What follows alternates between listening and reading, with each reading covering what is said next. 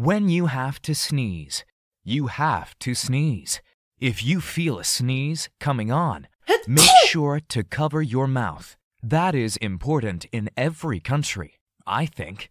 When somebody around you sneezes, many people say, "Bless you."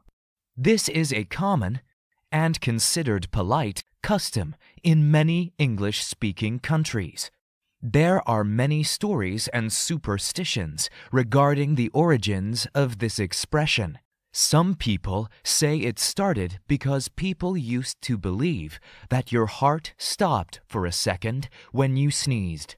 Saying, "Bless you," was a short prayer to God that the person would not die. Don't worry, it actually isn't true that your heart stops when you sneeze. Another popular theory is that people used to believe that a sneeze lets demons out of your body.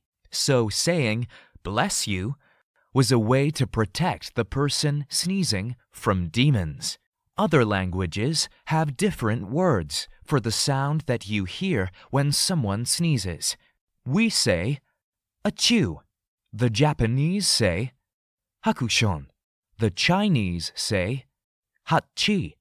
And Filipinos say, "haching." Haha, interesting, isn't it?